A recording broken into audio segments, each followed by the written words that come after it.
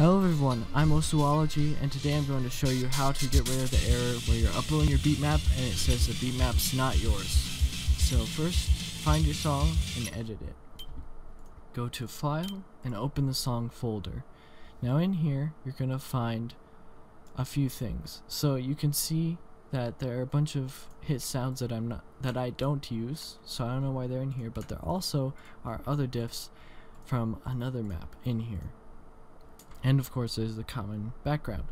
So the very first thing you're actually going to want to do is just close Osu. Actually get out of Osu. Like, actually do that. Make sure you're out of Osu completely. It will not work. Next, I'm going to rename that because I don't know why that has a little S. And then you're going to open up this. And make sure that the creator's Osuology. Next, go to the beatmap ID and set it to 0. And then go to the set ID and set it to -1. You'll find both of these properties in the metadata tag.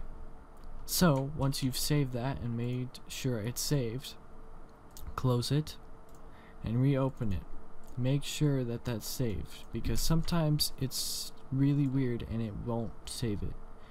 Next, you're going to go back to songs and you're going to create a folder and call it something.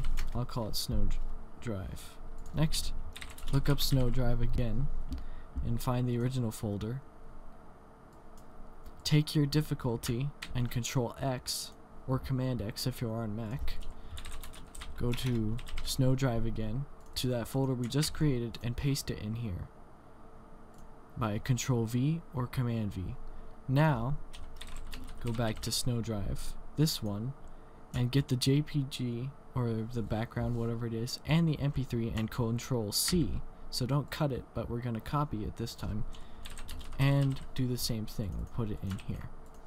So now that you have this in here, again, make sure that's the same in the creators by Osuology, or me in this case.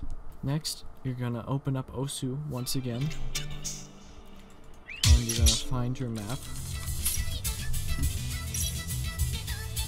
It might do this. This is just a thing that it'll do, so I'll be back in a second. Okay, and you can see the S is still there. I know.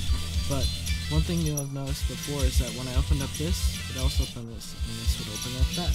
So now that's different. You'll find this is not submitted still, so that's cool.